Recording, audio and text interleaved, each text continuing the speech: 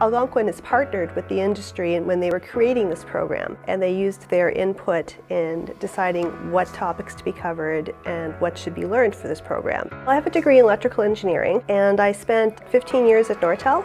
I decided I should take a break, and time flies and you realize you want to get back to work but you're a little bit out of date in what you did. I wanted to do something slightly different but still use electrical engineering degree. I was looking around and I saw that Algonquin had this graduate certificate in energy management.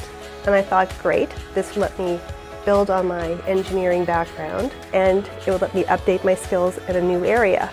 It's a very interesting course. The professors work really hard to make it engaging and interesting, and it's really neat to see how things fit together and how they're changing and why. And some of the things I've learned, I'm like, wow, I went through a degree in electrical engineering and I had no idea.